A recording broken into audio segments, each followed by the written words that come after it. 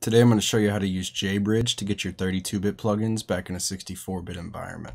If we open up an Ableton session, you can really do this in any DAW.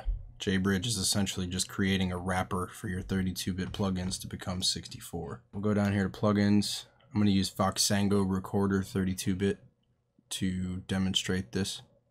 As you can see, it's not in my plugin folder here in Ableton.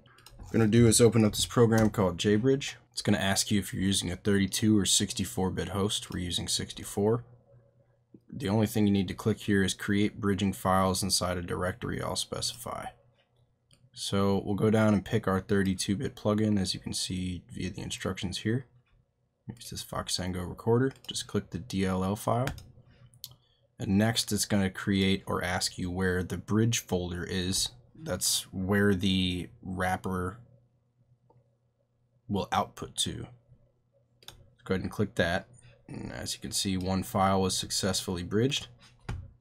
So now you want to go into your bridge folder, which will be in your 64-bit program files, and copy the text and DLL file that's been wrapped. Then you can go where you store your plugins and create a new folder for the plugin you've just bridged. Go ahead and paste that in there. It's going to ask for administrator permissions. Once that's done, you can open your DAW back up. It's still not in there. You're going to have to rescan your plugins.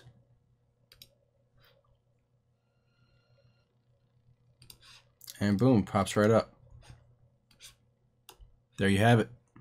I want to thank you guys for tuning in. If you got something out of that content, please consider subscribing, liking, or sharing. You can find more of my music or book a session with me at upsideofficial.com.